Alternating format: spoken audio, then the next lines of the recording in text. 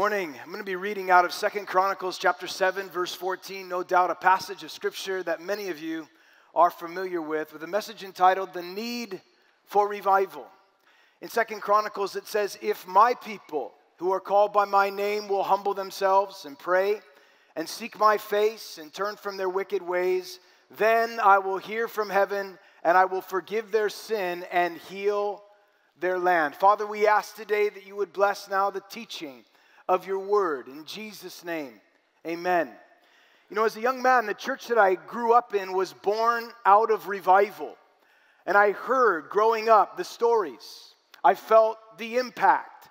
And since I was 18 years old, I began praying for God to do it again, to revive us again. The word revive in our English Bibles is almost exclusively an Old Testament word, meaning to live, to recover, to revive. And by definition, it means to return to consciousness or life, to become active and to be flourishing again. And ladies and gentlemen, I believe that the church needs a revival. I believe that in many places the church has been knocked unconscious by this world and its culture. We have been desensitized, going backwards instead of forwards.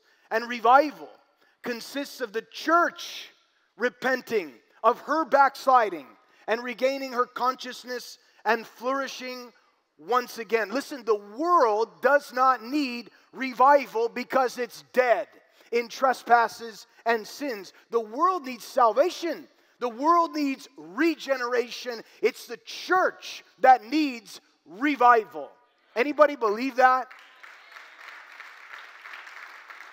Listen, when it comes to revival, it begins by recognizing our need. The psalmist asked the question in Psalm 85, will you not revive us again, that your people may rejoice in you? Do we recognize our need for revival? Why does the church need revival? Well, whether you're studying through the scriptures or you're considering the revivals recorded within the Old or New Testament, or even contemplating the revivals in history, the First and Second Great Awakening, the New York City Prayer Meeting revival, the Azusa Street revival, the Welsh revival, or even the Jesus movement. Each of these occurred during times of extreme darkness, morally, nationally, during seasons of spiritual apathy and even apostasy. And as we look at our country today, we are very well aware, and it has been stated repeatedly, that our country is divided. Governing officials, judicial leaders, corrupt. We see also in the church a more publicized falling away from following after Jesus, as well as a growing disease of desensitization within the church, and wickedness and evil continues to grow within the world, and it seems that there's no end in sight. And this is the problem. So many of those things that we're concerned about, we now see them commonplace among believers. We say we want God to do a work in our nation, but we have harbored sin in our own hearts. We have put out the fires of revival with our own hands while praying for the fire to burn. Leaven has crept into the congregations and even among leaders. Christianity has lost some of its saltiness that it once had. And whenever the genuineness and faithfulness of believers becomes infrequent or a matter of convenience, it's at that moment that believers like Habakkuk the prophet need to cry out, oh Lord, revive your work in the midst of the years. Where the church's appetite for spiritual things is replaced by a desire for carnal and fleshly things, there is a need for revival. When the entertainment industry has got their hooks in the pulpits and the pews, we need revival. When ministers are increasing and Jesus is decreasing, we need a revival. When believers don't know the principles that are set forth in Scripture, they don't care to live by them any longer. Or when the churches and Christians in churches have ceased to be like a city set on a hill, but instead are hidden amidst the shadows of carnality and darkness, we need reviving. when biblical doctrines are called into question and restated and redefined by church leaderships and seminary to mean something God never intended them to mean, we need revival. Perhaps 2 Chronicles 7 is one of the most defining verses for revival. But I wonder if we realize that this verse was directed toward God's people. That's us. Judgment begins in the house of God.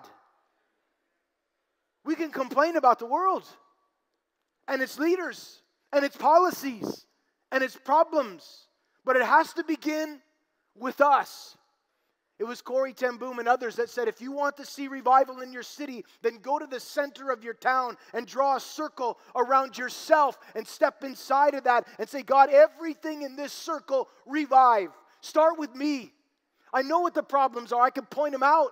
I can look at what the media says and I realize the issues that we have, but I wonder, what issues does God want to change within my heart that would impact those things? We know what the problem is, but sometimes we're not willing to look into the mirror of God's word and see our own reflection and say, God, change me. We need to be like the psalmist that said, search me, oh God, try me. See if there's any wicked way in me. Start here and then work through me. We look at the condition of the world, we look at the state of the church, and we compare it to times past. And I want to tell you something, and this is the good news. Here's what you come to realize. We are primed for revival. We are primed for an awakening again. I believe it. God isn't reluctant to pour out His Spirit. The question is whether or not we're willing to seek the Lord. The question is whether or not we're willing to get on our knees and cry out for revival. It was one man, Leonard Ravenhill, that said, as long as we are content to live without revival, we will. I don't want to be content to live without it. I want to see revival in my day. Not just in a nation, in my own heart, in our own church, and then in the nation. I think of those in Scripture who were desperate for God. They recognized the need for revival. They called upon the Lord, and the Lord responded. But there are several characteristics that will follow a revival that is genuine and authentic. And it starts with humility. Humility. Humble yourselves in the sight of the Lord. Who are we? We're nobody. We really aren't anybody. God is everything. We have to remember that. If we want to see God do a work, then we need to humble ourselves. Too many people posting arrogantly.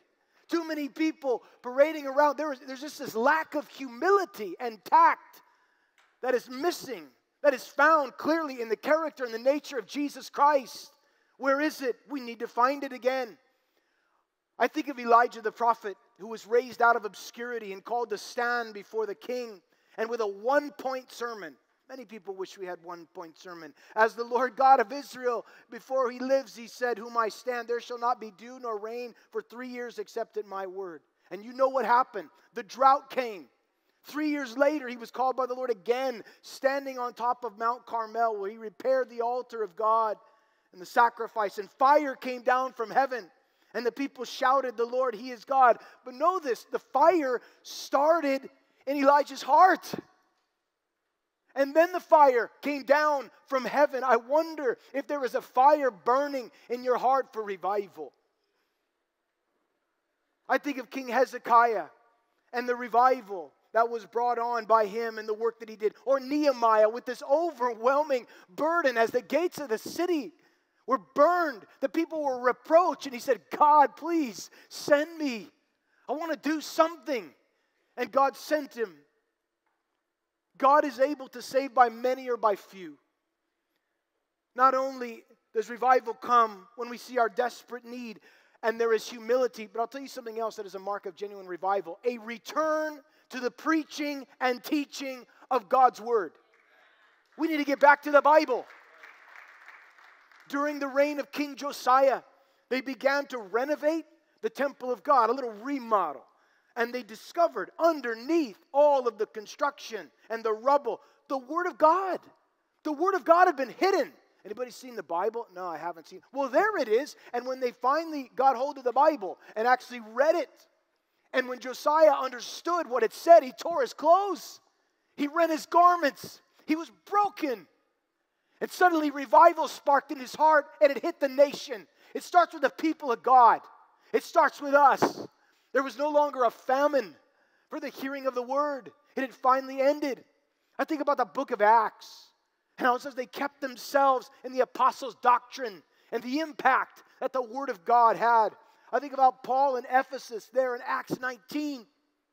How the people, when they heard the word of God, consistently preached and taught. They understood. And so as a result, they ended up burning their books. There was a revival that broke out. A man by the name of Jonathan Goforth, who was greatly used in China and elsewhere in revivals in 1908 and onwards. Looking back on those years, he said this, quote, "We wish to affirm to you that we can entertain no hope of a mighty globe-encircling Holy Spirit revival without there being first a back to the Bible movement. We have got to get back to God's word. Pastors filling pulpits talking about foolish things, doing sermons, series of sermons, 12 weeks on the Enneagram. That's the most foolish thing I've ever heard in my life. What are you doing? Preach the word. You're going to stand before God and give an account for the things that you have said and the things that you have not said.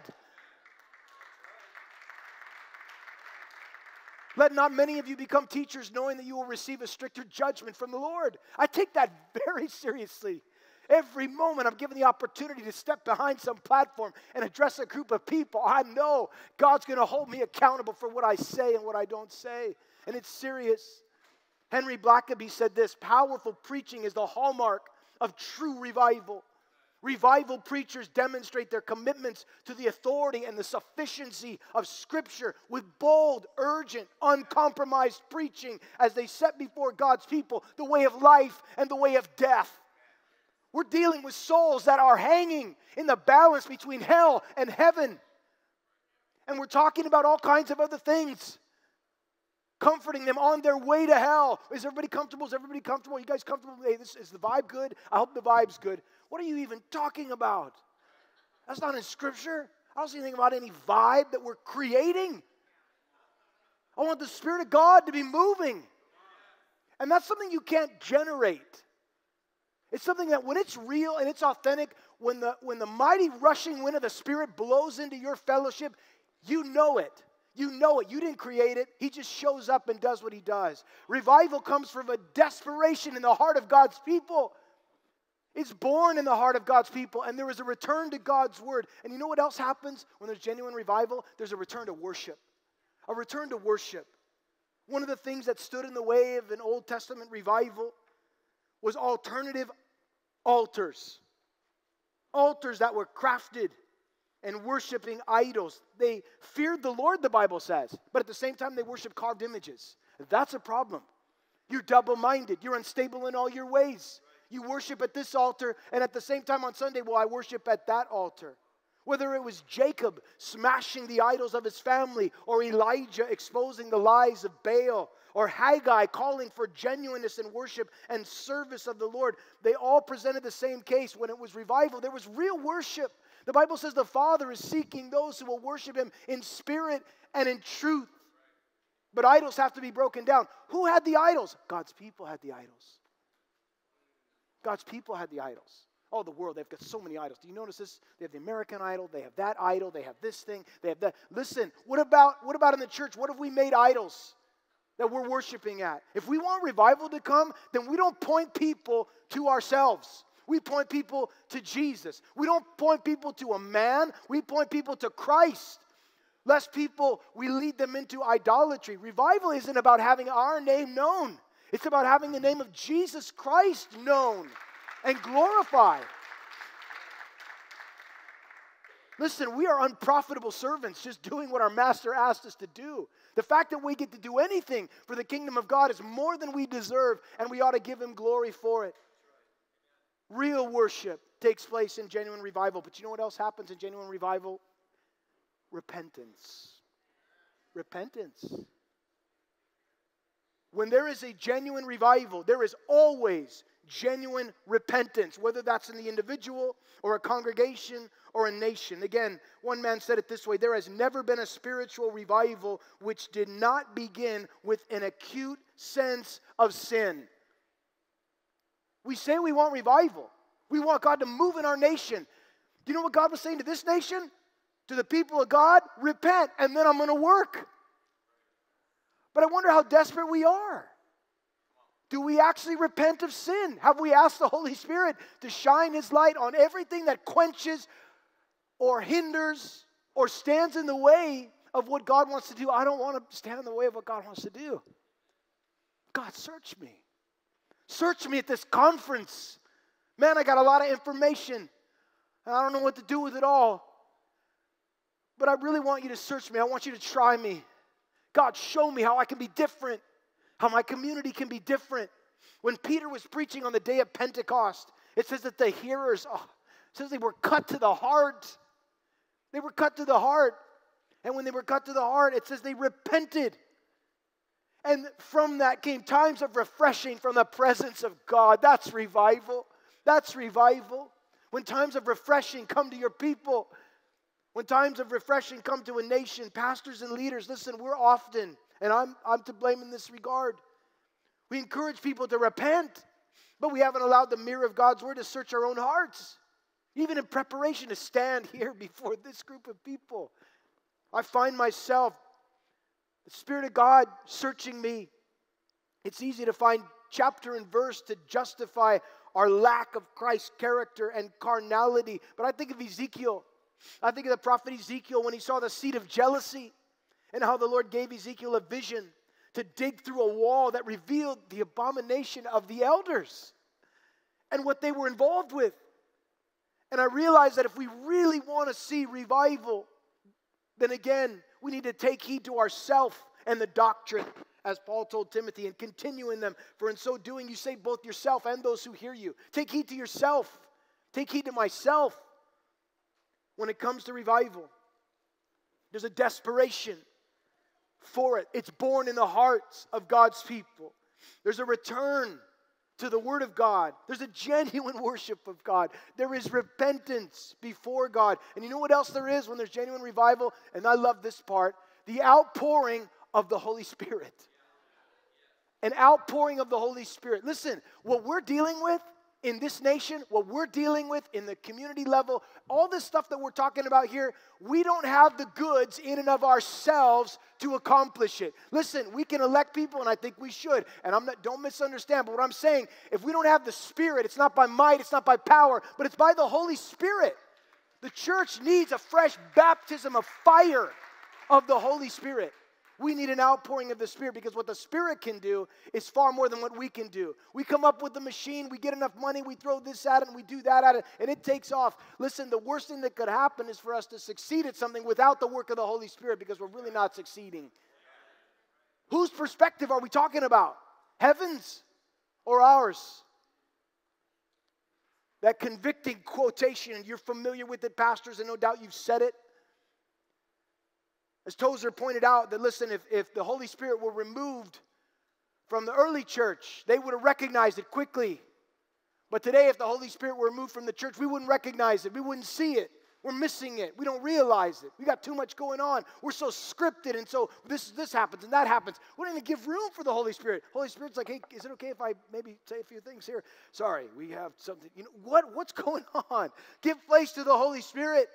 We need an outpouring of the Holy Spirit, the baptism with the Holy Spirit. And in the Old Testament, listen, the baptism of the Holy Spirit was a rarity. It was on certain individuals, kings and prophets and certain leaders, individuals. But listen, in the New Testament, Joel prophesied concerning what would come, that the Spirit would be poured out on all flesh in the last days, and that's what we need. We need the Spirit of God to be poured out on the church of God in these last days so that we can actually see revival before Jesus comes again.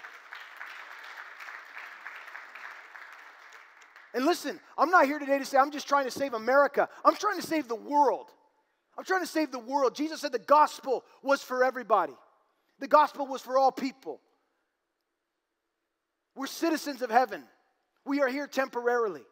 We stand for righteousness. We stand for what is right. But listen, we need the Holy Spirit. Jesus said it this in John chapter 7. He said on the last day, that great day of the feast, Jesus stood up and he cried out, if anyone thirsts, Let him come to me and drink. He who believes in me, as the scripture has said, out of his heart will flow rivers of living water.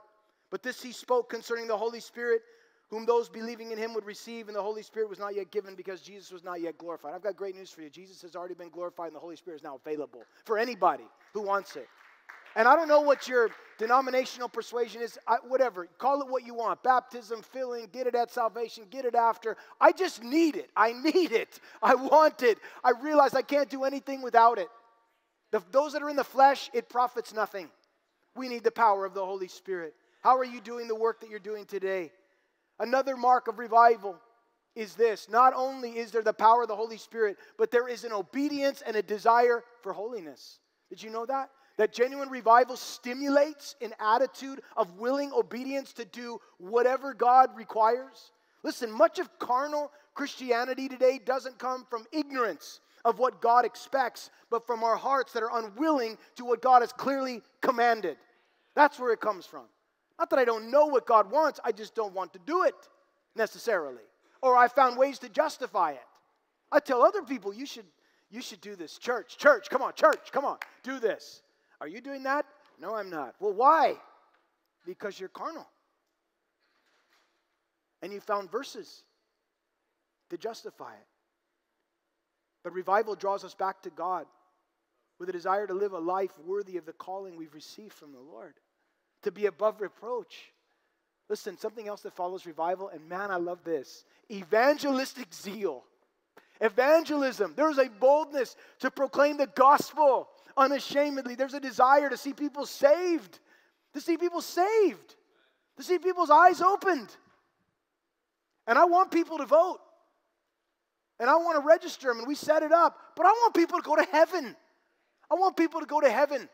Don't forget what your calling is, Pastor. Don't forget what your calling is. Don't forget what God's called you to do concerning the sheep, to shepherd the flock of God which is among you. And that includes a lot of things. But do not forget your primary purpose of teaching and preaching the word of God and equipping the saints for the work of the ministry. This is what we're called to do. And there's some guys out there, they're losing sight of that. They're losing sight of it. There is a spectrum. Some people that are as apathetic as you could possibly be, they're not here at this conference. They will not say a word about anything. They don't want to talk about that. They don't want to be political. That's not you. Then there's this other side over here. It's like every single thing is all about and never like, do you even open the Bible anymore? All I hear is this and this and this and this guy and this guy. It's like you're replaying CNN over and over. We get it. People come into the house of the Lord and they need clarity on these things. But if you major on this, you're going to miss something really important. You're going to miss it. And if you're trying to bend every text to a political situation, you're missing what you're called to do. Preach it in its context. Preach what it says. Don't try to bend it to what you want it to be.